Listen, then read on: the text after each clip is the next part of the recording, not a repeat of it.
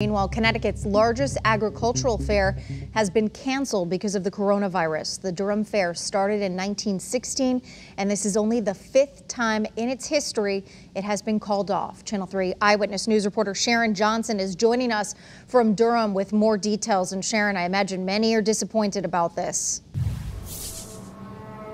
Yes, especially because the last time the Durham Fair was canceled was 1944. That's World War II. So it's been a long time since it's been called off. And President Daniel Merrimont says that this is a decision people aren't taking lightly. Very, very difficult. It's something we've been debating since the March time frame. Dizzying rides, carnival food, and family fun. Many say the Durham Fair is Connecticut's unofficial welcome into fall. But for the first time in more than 70 years, the fairgrounds will remain empty this September. Imagine a campus like this, 200,000 people on the campus. It would be virtually impossible. Merrimont says the decision took several weeks to make, and it all boils down to safety. It's not just fun families will miss out on this fall.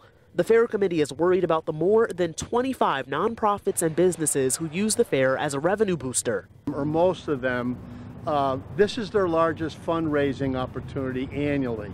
So the fact that now they don't have that was a huge factor in our decision.